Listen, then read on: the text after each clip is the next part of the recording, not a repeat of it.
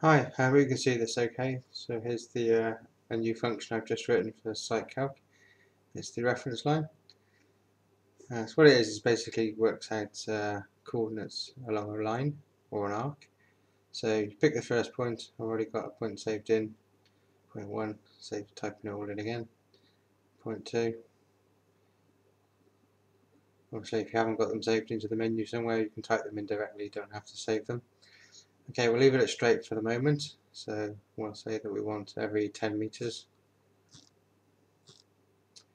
We won't have an offset and we won't have a crossfold on it, just generate just in a straight line.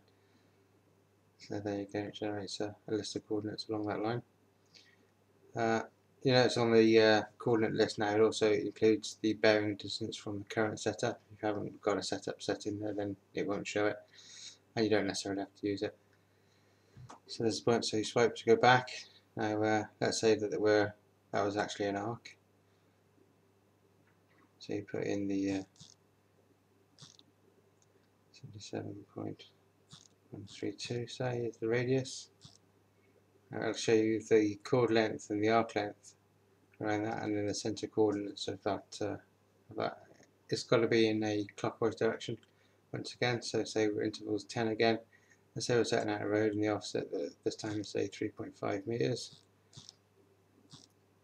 and the fall is 1 in 40. Obviously, if you're setting and the offset is 3.5, it's positive is to the right. If you wanted an offset to the left, just put a negative number in. And the fall, once again, if it's a cross fall and you've only got the centre line, you might want to put that as 1 in minus 40.